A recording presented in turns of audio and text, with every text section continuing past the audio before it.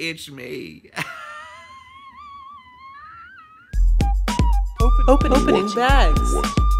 What's in the bag? Well, I don't know what I love most about this time of year. A little bit of fire smoke in the air and decaying leaves scattered about. Eggnog smoothies and all the flavors and scents that keep you alive, but also suggest that things end and that things inevitably decay and go away. One thing that I do look forward to is some bargain shopping.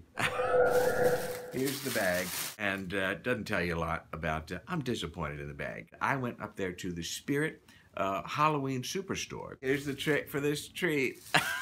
Okay, you go to the Halloween Superstore the day after Halloween, and then you get things that are 50%, 60%, 70% off. This is just to prove to you that this is where it came from.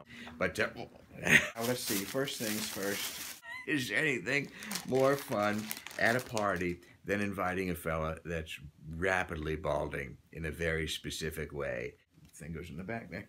And on the package, he's like, oh gosh, I'm worried about computers. Or, I don't know, economic policy. It's just a lot of fun. Yep, party wig. So, I've never been to a party. This is fun. Swedish fish. People don't know this, but this is actually considered legal tender at IKEA. I got these for a friend. I once was a sexy Rubik's Cube. Kept shouting all night, try and solve me. Some just plain old regular grease makeup. Well, here's the thing. Sometimes you eat, like I said, this one's been open, but you got to assume that it's okay, and she gave it to me for about 70 cents. So, I said, you can't do any better on that, it's open.